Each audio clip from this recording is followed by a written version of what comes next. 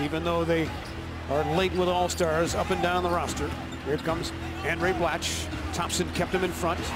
Williams pestered by a couple of Cavaliers. Ball squirts loose to the floor. And a timeout. 22nd varieties. The Cavaliers have control with floor burns to boot. Cavaliers doing a good job of going after it. The 50-50 ball is what Coach Brown preaches. And that time, they all were attacking the ball to get the 50-50 shot. Cavaliers have 4 of those 50-50 balls.